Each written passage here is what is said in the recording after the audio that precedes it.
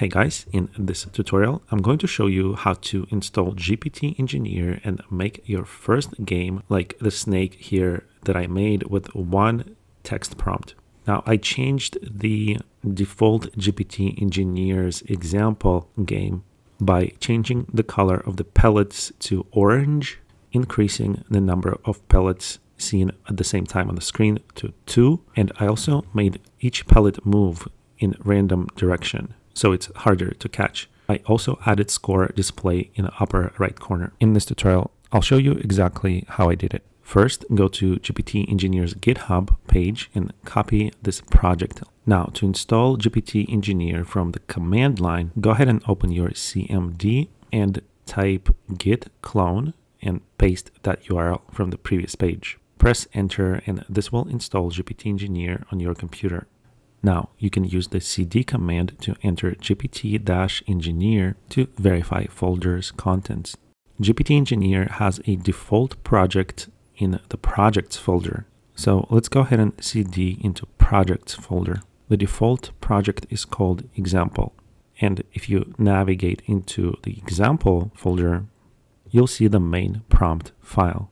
I'm going to go ahead and open it in my notepad. Here, I want to add more rules to the game. For example, make food pellets orange, always have 2 pellets on the screen at the same time, make pellets move at random by changing position every 5 seconds in any of the 8 directions by 1 cell, make the game grid 50 by 50 cells, and display score in upper right corner.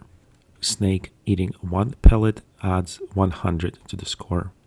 Now let's save this file and go back to our command prompt. Now we've successfully installed GPT Engineer and expanded the default example.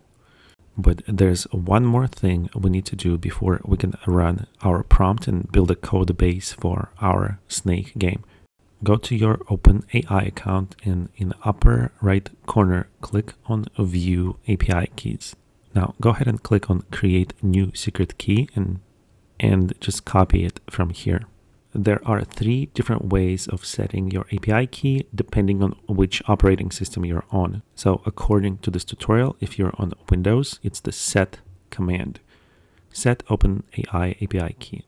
If you're in PowerShell, it's $n:, and if you are on Linux or Mac OS or Linux Bash on Windows or something like that, it's the export command. Because I'm on Windows with a plain command prompt, I'm going to use the set command. You can type it or I'm just going to copy it from here. Now just go ahead and copy and paste your OpenAI key after the equal sign and press enter. If your Python environment is installed correctly, to build your snake game with GPT Engineer, type python-m GPT_engineer.main followed by project name, which was example. Now hit enter and your project will start building. So first, GPT Engineer is going to itemize the plan for building your game. And really, it took about 3 minutes to build, so I'm going to speed this up. So it's just going to create the entire project and create every single file and Python function needed for this game. It created all of this in workspace folder. So let's go ahead and go to projects, example, and cd workspace.